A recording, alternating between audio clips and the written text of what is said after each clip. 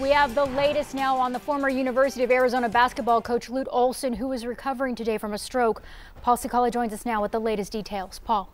Angelique, Coach Lute Olson was admitted to Banner University Medical Center on Saturday, and prayers and well wishes seem to be helping because the good news is Coach Lute's physician is telling us he is in good condition, all things considered.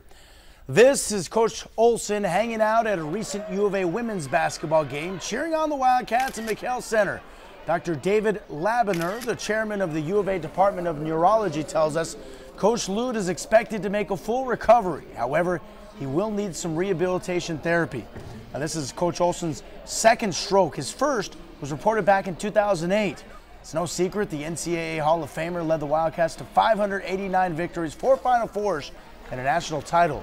The University of Arizona has issued a statement, and it reads, quote, Olson is not only an icon of our men's basketball program and all of college basketball, but he's also an embodiment of greatness to Arizona athletics, the University of Arizona, and the Tucson community. Our thoughts are with Coach Olson, his family, and loved ones during this time. And the same can definitely be said about us here at KVOA News 4 Tucson. Coach Lute, you and your family definitely remain in our prayers. Hang in there, Coach. Back to you, Angelique and John. All right, Paul. Thank you.